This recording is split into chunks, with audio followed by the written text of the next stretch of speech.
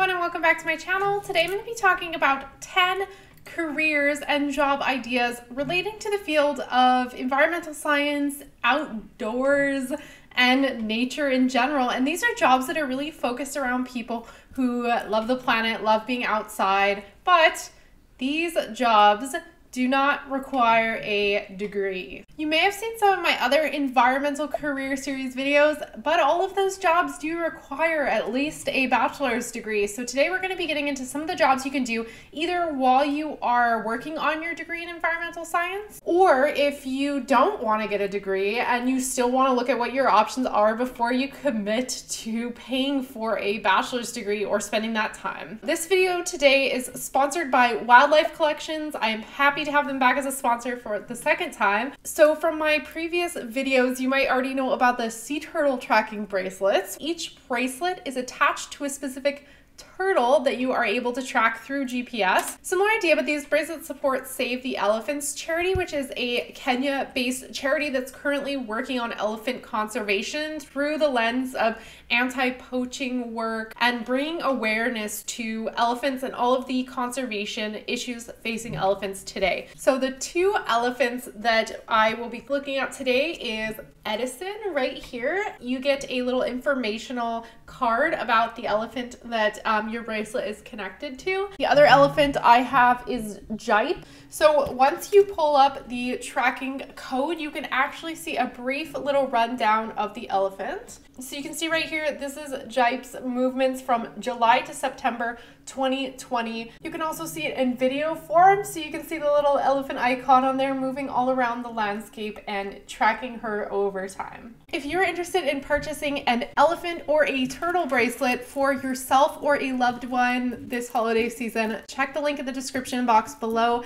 That will take you to Wildlife Collections website. And thank you so much, Wildlife Collections, for sponsoring this video. Now let's get into 10 careers in the outdoor and nature field that you can do without a degree. So the first career we're going to look at is wildlife and fisheries tour guide. So you might have already experienced a little bit of this career because anything like whale watching, bird watching tours, when you go on vacation and you go do like a wild animal tour, all of those are generally run by tour guides that often do not have a college degree. However, they do learn a lot on the job and get a lot of training to get to that point, but it's not required that you have a college degree to do this type of job. Similar careers would be fishing guide. I know fishing guide jobs can be really common a bit more up north, and they're often seasonal jobs as well. So they can be something you can do on your summer vacation from school. To be a fish and wildlife tour guide, you should have already a good understanding of the landscape you're working in and also be sociable and able to easily talk to people, especially for sustained periods of time if you are running a larger fishing expedition. Second job idea is the Conservation Corps. So the Conservation Corps, I know they exist in the United States and Canada. I'm not sure about other countries outside of the US and Canada, but the Conservation Corps, basically it is this organization that you sign up with, and they basically use your labor like for multiple different things, such as trail crew work, invasive species removal, which we're going to talk about shortly in this video. And they pay you a stipend. So the stipend can often be quite low, so that's a good thing to keep in mind, but housing is often provided in some of these situations, and it's more about getting the experience and doing it more of a short-term type of option and then moving into something a little bit more long-term. So the reason why I say that is because Conservation Corps jobs usually restrict you for age. It's usually designed for people 18 to 35 years old who are trying to get experience in the outdoor field and want to do some physical labor work to build up their resume.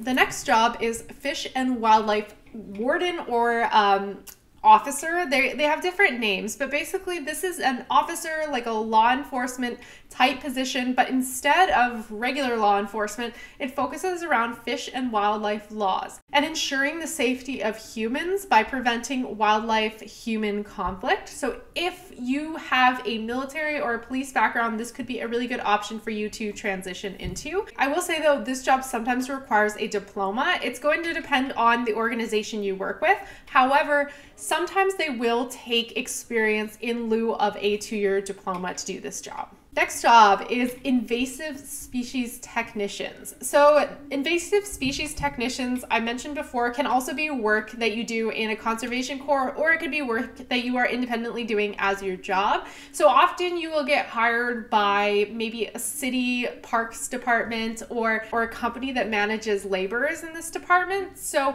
when you're doing invasive species work, a lot of times it's going to be weed removal.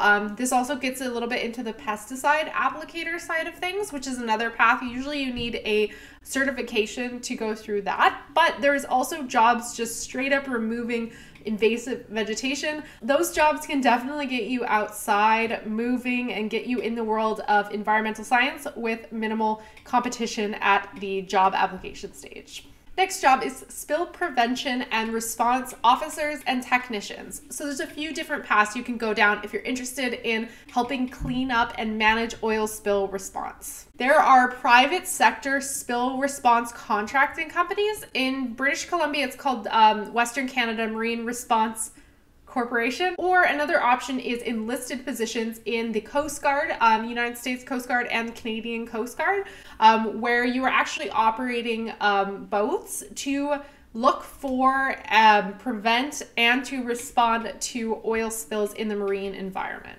Often local departments of ecology or environment for your state or provincial government will also have response officers within that department to have the government oversight role. This is another one where a policing and military background is very respected and will get you a leg up, especially if you are doing enforcement actions rather than just cleanup. Wildlife photography and videography. So I have so many wildlife photographers and videographers around me, but I don't actually know too much about wildlife photography. Often this is a freelance job. You generally do not need to have a degree for this job. While it may help, not necessary. This is a very self-motivated position, and it's perfect for someone who really is able to hustle for work. That's one thing I've learned interacting with wildlife photographers and videographers and artists too, is they need to have that understanding of the conservation side of the animals that they're photographing and videotaping, but also bring in the artistic and the beauty side of things. It really brings together both sides of your brain, the left brain and the right brain on this one. And you really need an entrepreneurial spirit to make this one work as a good paying career. Next job is forestry technician. So forestry technicians, I say forestry, but that's a huge world. That could be anything from planting trees. You know, a lot of these countries have tree planting mandates. So you could be out there planting trees in the forest, which does not require a forestry degree. Or you can actually be working in a nursery, growing trees that are going to be used for forestry operations. Next job is wildlife guardian. So a wildlife guardian is someone who works in human-wildlife conflict. And that's just one title. You can often find human-wildlife conflict technician or similar jobs to that, and those are often available through wildlife agencies, parks departments, and can involve tracking and managing wildlife conflict from a boots on the ground sort of perspective. So what I mean by that is here in Canada, we often have these things called bear jams, and it's basically when a bunch of cars are parked up on the side of the road blocking traffic. And so there's actually people who go around and they make sure that the bears aren't being disturbed from humans that were watching them. And there's many other forms of this, and some of them can take the forms of outreach and public education, but a human wildlife conflict technician or a wildlife guardian can be a job that is often offered to folks without a degree. The next job is Wildland Firefighter. So I've talked about Wildland Firefighters in some of my other jobs, but firefighting jobs are only going to need to be more and more populated with young people as we kind of manage the impacts of climate change more and more in the world and fires increase in intensity. So especially if you're located in fire-prone landscapes, a wildlands firefighter is a job that's going to get you out into nature and get you learning about how to work together in a team with your coworkers. And yes, this is a job that both men and women who are physically fit can do. Now, this job, as with many of the other jobs on this list, is seasonal. So you have to think about what you're going to do in the off season and how to support yourself there. But it can be an opportunity to really get a lot of work in some of those really fire-prone landscapes. And now let's talk about agricultural sector careers. This is not really one job. This is many jobs. There are so many careers in the agricultural sector. So, you think you're agriculture, you think you're standard farmer and rancher. However, there are a lot of jobs coming up that I've been seeing in regenerative agriculture. Regenerative agriculture and organic farming. And some of the other less conventional farming methods, conventional in terms of modern ages. A lot of these actually were conventional in the past. They're really starting to get a huge rise in popularity, and there's a new group of young farmers, especially urban farmers and farmers who practice regenerative techniques and traditional growing techniques. And there are a lot of opportunities there to get your hands dirty in the industry of agriculture, farming, and ranching. A good way to get into this field is woofing. If you guys haven't already heard of it, it's actually an opportunity where you work at an organic farm in exchange for housing and food. Not everyone can take these kind of opportunities, but it's just something I was going to put out there for kind of getting into this field without fully jumping all the way in. If you get an opportunity to work at a farm for a temporary amount of time, you can see if this is the type of job that you want to do. So those are all of my 10 plus, really, with some of those jobs.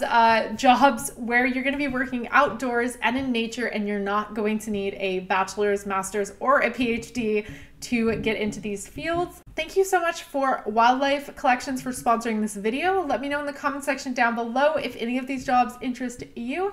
Thank you guys so much for watching this video, and I will see you next time.